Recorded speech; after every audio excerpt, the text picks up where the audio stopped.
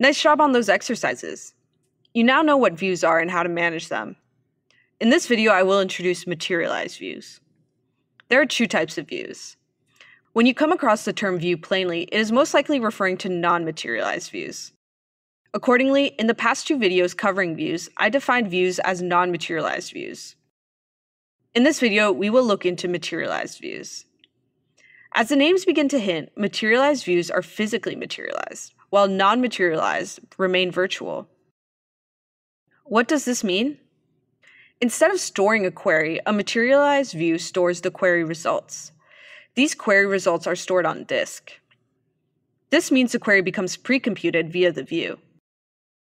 When you query a materialized view, it accesses the stored query results on the disk rather than running the query like a non-materialized view and creating a virtual table.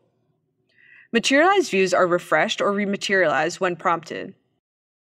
By refresh or rematerialized, I mean that the query is run and the stored query results are updated. This can be scheduled depending on how often you expect the underlying query results to change. At DataCamp, some of our views are refreshed once a day during non-working hours, and others are refreshed every hour. Materialized views are great if you have queries with long execution time. Some queries take hours to complete if you're crunching a lot of data or have complex joins. Materialized views allow data scientists and analysts to run long queries and get results very quickly. The caveat is the data is only as up-to-date as the last time the view was refreshed. So you shouldn't use materialized views on data that is being updated often, because then analyses will be run too often on out-of-date data. Materialized views are particularly useful in data warehouses. Data warehouses are typically used for OLAP, meaning more for analysis than writing to data. This means less worry about out-of-date data. Furthermore, the same queries are often run in data warehouses, and the computational cost of them can add up. Creating materialized views is very similar to creating non-materialized views, except that you specify materialized in the SQL statement. There isn't a Postgres SQL command to schedule refreshing views. However, there are several ways to do so, like using cron jobs. I won't get into the details of cron, as it is outside the scope of this course, but cron is a Unix-based job scheduler. As we learned in the last video, it's common to build views from other views. The same can be said about materialized views.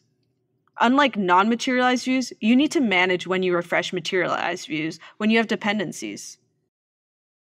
For example, let's say you have two materialized views, x and y. Y uses x in its query, meaning y depends on x, and x doesn't depend on y, as it doesn't use y in its query. Let's say x has a more time-consuming query. If y is refreshed before x's refresh is completed, then y now has out-of-date data. This creates a dependency chain when refreshing views. Scheduling when to refresh is not trivial. Refreshing them all at the same time is not the most efficient when you consider query time and dependencies. Companies that have many materialized views use directed acyclic graphs to track dependencies, and pipeline scheduler tools like Airflow and Luigi to schedule and run refresh statements.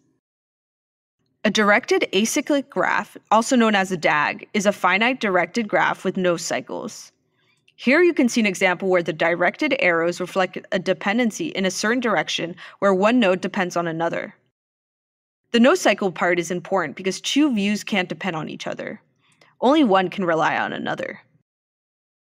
Okay, let's get to some exercises.